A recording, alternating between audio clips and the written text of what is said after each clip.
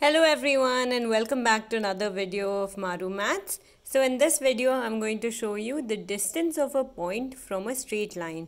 So for example, if we have this point P x1, y1 and a straight line ax plus by plus c, then how do we find this distance d, which is nothing but the distance of a perpendicular drawn from this point onto this line. So the formula for this is given as ax1 plus by1 plus c by root over a square plus b square. So let's solve this using an example. Suppose the equation of the line is 3x minus 4y minus 26 is equal to 0 and we are trying to find the distance from the point 3 comma minus 5. So substituting this, we'll get 3 into 3 is 9, 5 into 4 is 20 and we have minus 26 divided by root over 3 square plus 4 square.